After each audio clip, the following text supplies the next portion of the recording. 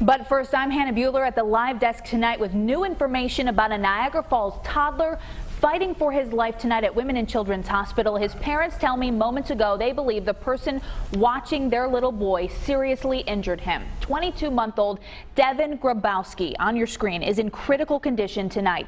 He has serious brain damage, spinal damage, and has been sedated ever since this incident happened 2 weeks ago.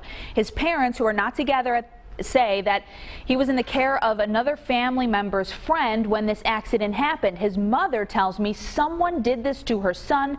She believes justice will be served. I spoke with his father, Jeffrey, moments ago on the phone. And then I received a phone call about 8 o'clock at night stating that my son was being rushed to the hospital due to the fact that he fell down 3 stairs. And you believe that? No. From the get-go, I did not believe it because with everything wrong with my son and being in critical condition, falling down 3 stairs is not going to do this much damage to anybody. Grabowski tells me doctors have told him and Devin's mother that if their son comes out of this, he may never walk again and he may have serious problems with speech and sight.